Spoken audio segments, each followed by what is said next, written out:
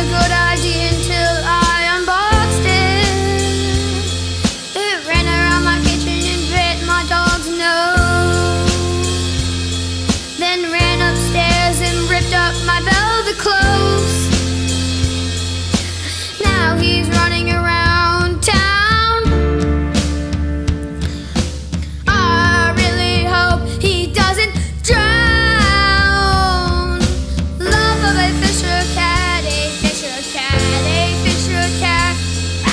Love of a Fisher cat, a Fisher cat, a Fisher cat. Love of a Fisher cat.